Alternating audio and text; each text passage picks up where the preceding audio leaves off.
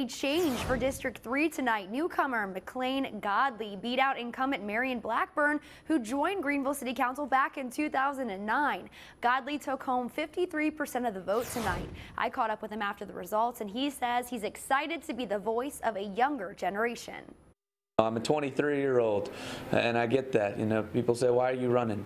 I said, because I want to make a difference in this town. There's too many people in this town who are my age, and for too long have they been the forgotten population.